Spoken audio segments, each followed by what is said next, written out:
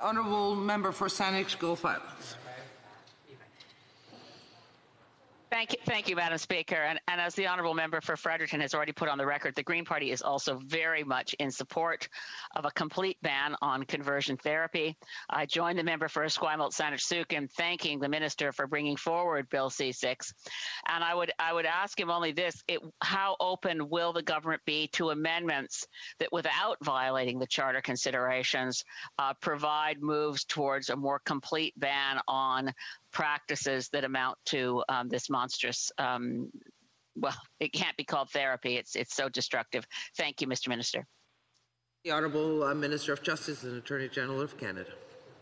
I thank the honourable member for her question. I agree that one ought to put therapy in quotation marks when discussing this practice, and I agree that it's a horrific practice. As I've just assured the honourable member from Esquimalt Saanich, and whatever rest of his riding is called, I apologize, that I am open to all good faith amendments that seek to clarify or work within the confines of the Charter to extend the parameters of the legislation. I am, Madam Speaker, we want Canada to be leaders on this, and therefore I'm willing to work with members across the aisle to make it better.